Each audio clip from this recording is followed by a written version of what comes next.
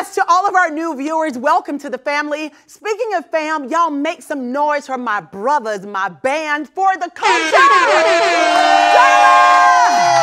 Listen, how y'all feeling? Hey, I'm feeling good. You a little tall today. I am very tall. I am standing very tall and very cautiously this way. Listen, today we have a very special guest joining us, a celebrity baker who has made a name for himself in the world of baking. We'll be talking about all things bakery with our guest, from his inspirations to his tips and tricks for creating delicious treats. So whether you're a seasoned baker or a newbie in the kitchen, y'all get ready to indulge your sweet tooth and learn from the best. So sit back, relax, and let's get this show what? Hey! Let's get it started! Oh, yeah. Come on. Oh. Let's sit down, y'all, and talk a little bit. So our guest today is an amazing celebrity baker who has taken the culinary world by storm. This talented individual has wowed audiences with his creative and delicious baked goods, earning a reputation as one of the most innovative and sought-after bakers in the industry. And he continues to inspire and delight people around the world with his creations. So without further ado, y'all please join me in welcoming the incredible Jeromie Jones!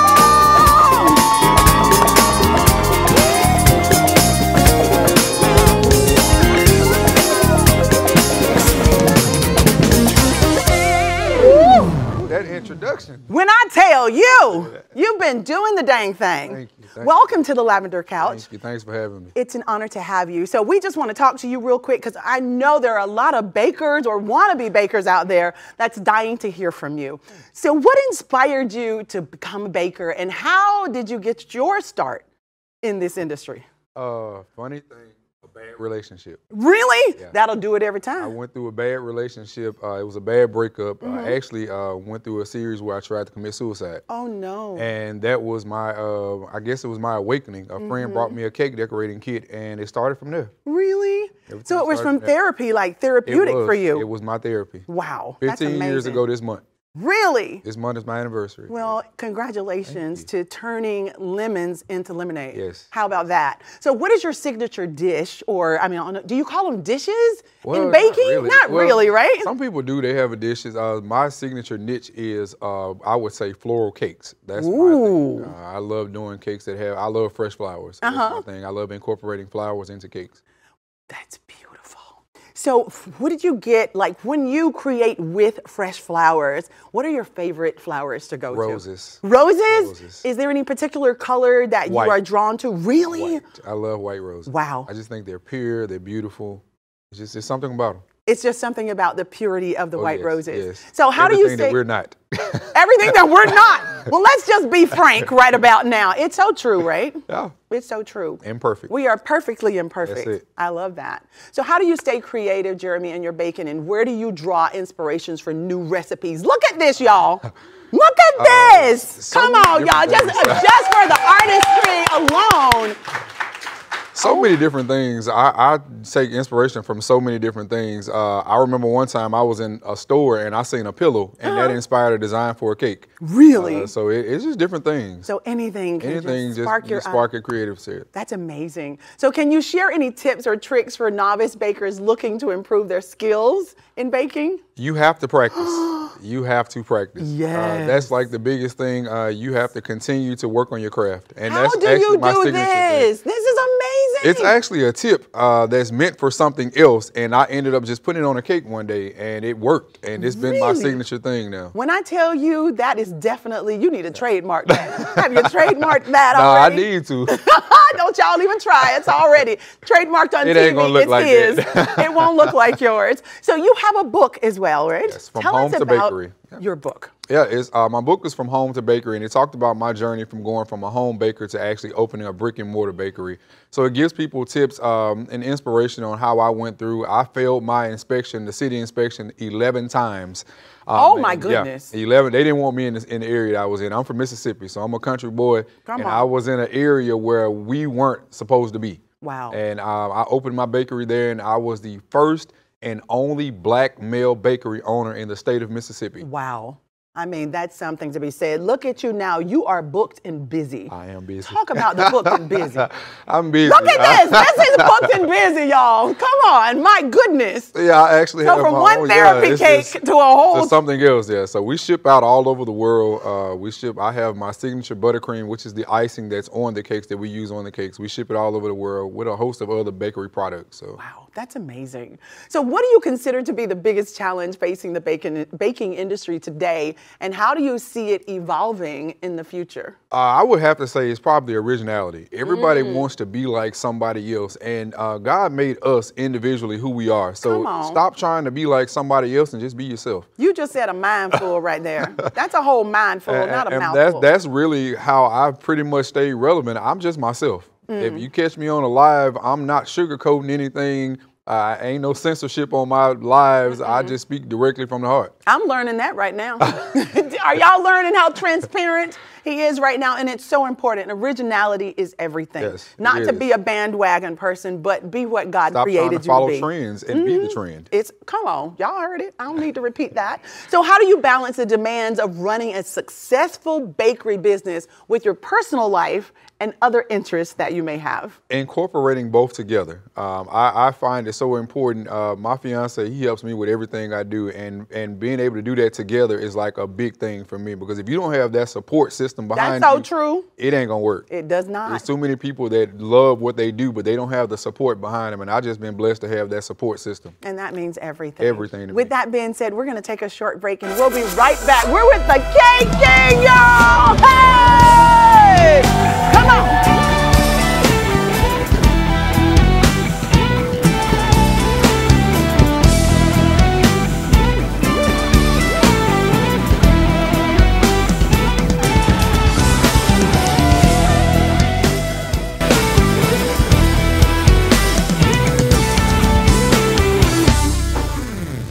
Welcome back to the Sisaundra Show. It is time for one of my favorite segments on the show. It's now time for 5 o'clock somewhere, but also it's time for our Find Your Voice segment. I'm here with my Sister's Keeper leader, Miss Stacey Gray, to discuss what is happening in schools today.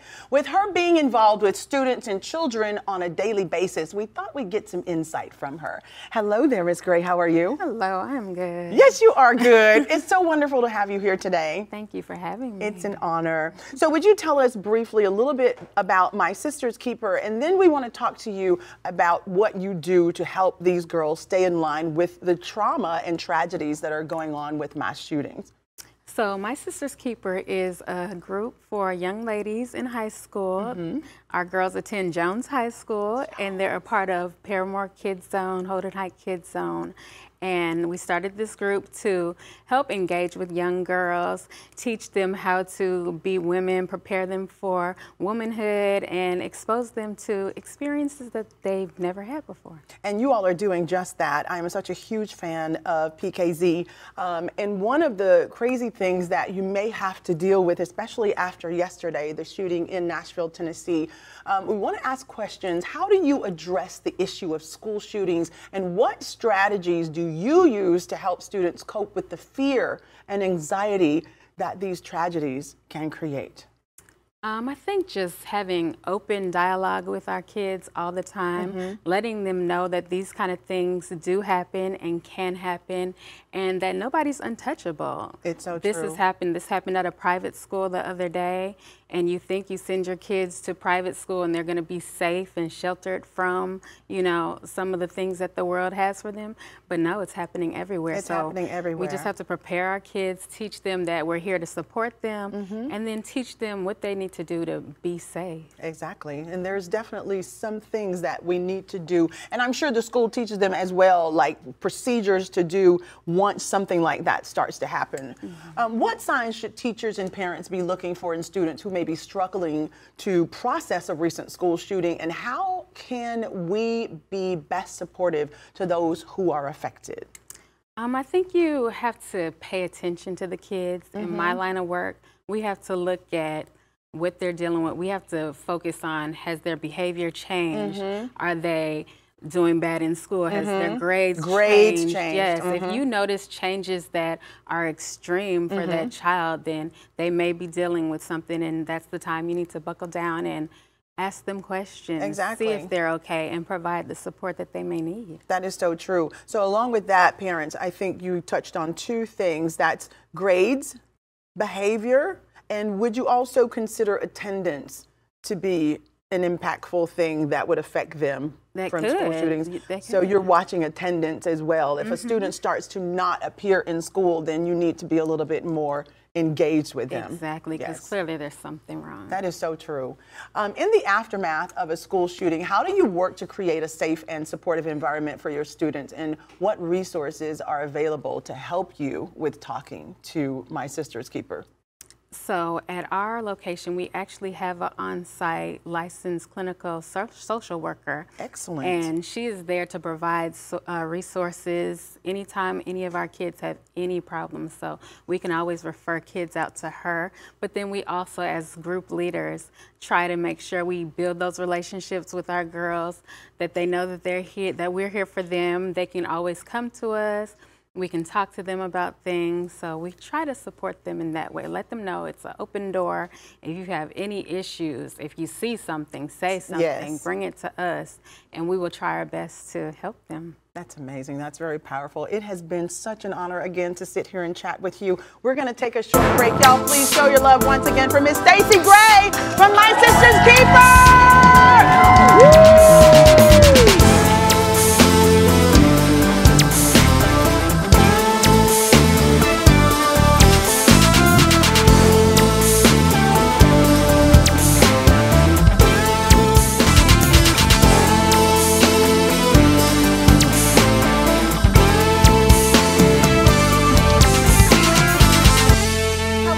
Welcome back to the Sisaundra Show. Y'all, I am bookended by chefs. This is the best day of my life because I love food. Now, we've been teasing you and tempting you with pictures of our bakery chef, Jeromie Jones, and now we have these amazing desserts. Now, y'all know it's Wednesday, and we normally have Chef Terrell here, so he's here, but he ain't cooking today. Hey, Chef. How you doing? I'm fantastic. Are you ready to do the tasting with me? So excited. Like, I can't wait. All right, we cannot wait either. Chef, would you please tell us about these delicate, sweet, so, here almost shouldn't be eating these desserts. Hey, you're going to be all over you. You got your strawberry lemonade cupcake. We have apple pie. And then we have a strawberry shortcake. My goodness. Oh my goodness. Wow. So we have strawberry lemon. Strawberry lemonade. Strawberry lemonade, y'all. And then we have apple pie. Now this tastes like grandma apple pie. That's grandma. We love it. Right there. Mississippi. That's what the M.I. crooked letter, humpback. That's it. You know. Y'all don't know nothing about that, do you? It's Mississippi. And then this one is the strawberry shortcake. All right, so why don't I go into the center, and you gentlemen, are you tasting with us today? I think I can. Go ahead and taste. Yes? Okay, so I'm going to taste one of these. Sure. Strawberry shortcake. And then, I'll take the strawberry. Y'all, these are big. These are jumbo cupcakes. These are jumbo. Oh my God, there's whipped cream. What is it called? Not whipped cream. This is buttercream. Buttercream. This is my buttercream. It's his buttercream. This is the strawberry buttercream, I think. Oh my God. Wow. That's good. I need to talk to you. I need to talk to the people. Hold on. That's good, and I made it. Oh my God. Listen. That is so Oh my good. goodness. I'm going to put this down for now. But the buttercream. The buttercream, y'all. Y'all, that's it for today. I need to go so we can eat this cupcake. But we have enjoyed y'all hanging out with us. We hope you enjoyed our discussion with our celebrity baker guest and learned some great tips and tricks for creating delicious treats in the kitchen. Y'all remember, baking can be fun and rewarding hobby that allows you to express your creativity, some therapy, and share your love of food with others. So why not try out some of the tips and recipes we talked about today and see what kind of delicious creations you can come up with. Until next time, y'all keep baking and stay motivated. Thank you, Chef Terrell. Chris, go! Scan that QR code at the bottom of your screen. Why? Because we got way more exclusive content for you right here on the Sisaundra Show, only on Afro TV, Comcast Xfinity, channel 1623, and Roku. Oh, yeah.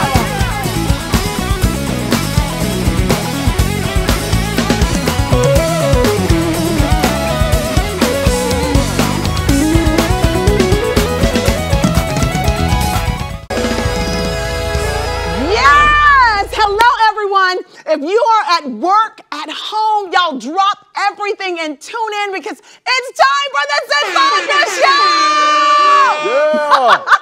Listen, I'm just kidding. Don't y'all get fired. Don't drop everything at work. Listen, speaking of fired, y'all